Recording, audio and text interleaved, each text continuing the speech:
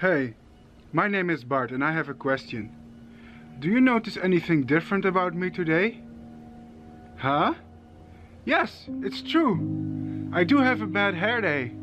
We've all had to overcome some kind of adversity during the coronavirus lockdown, and of course, everyone has their own unique story of adversity to tell.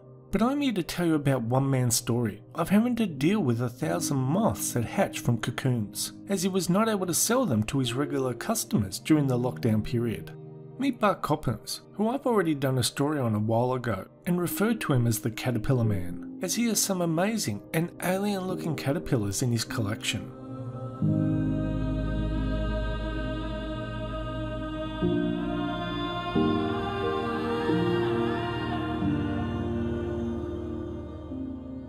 Bart is a moth breeder and conservationist who supplies cocoons to butterfly farms and zoos. But during the lockdown, all the farms and zoos who usually take his cocoons were shut down, so Bart was stuck with them all with no customers to take them off his hands. After a while, they started hatching, and before long, all 1,000 cocoons had hatched.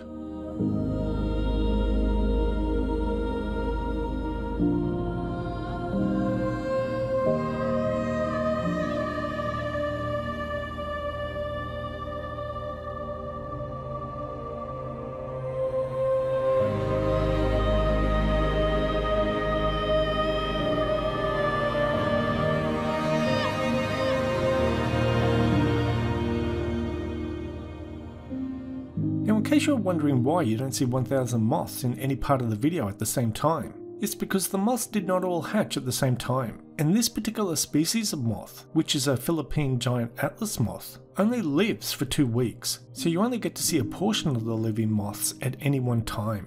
But unfortunately, all 1,000 moths did hatch and die after they lived their 2-week lifespan.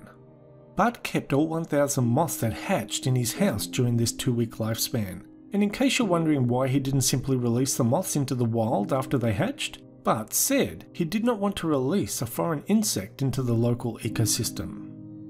And it's true, I do have a lot of moths. Just check out my channel, I have over 1,000 videos of the species I breed.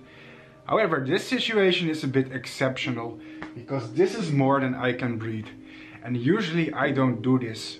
And this situation is only because I'm stuck with too much cocoons because of the coronavirus situation, which has shut down the market.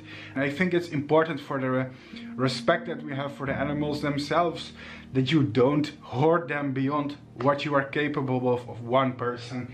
And this here, it looks beautiful, and it is beautiful. I'm really enjoying this, to be honest. Usually I share these with customers, with other hobbyists. I make sure to distribute them. And I think it's selfish to hoard animals, especially if it's for views.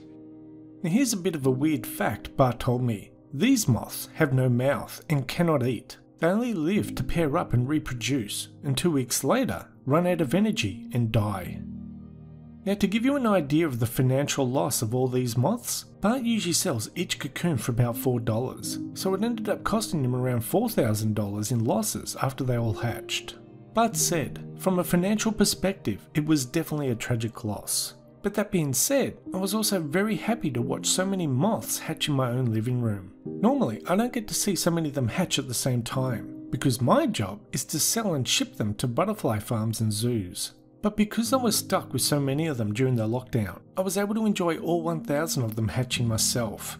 But on a positive note, they did end up laying a lot of eggs, so I can always breed more. So I kinda have mixed feelings about it. Let's just say, it was bad for my wallet, but good for my heart. Anyway, that's the end of this video. Thanks for watching, and we'll see you next time. Bye bye.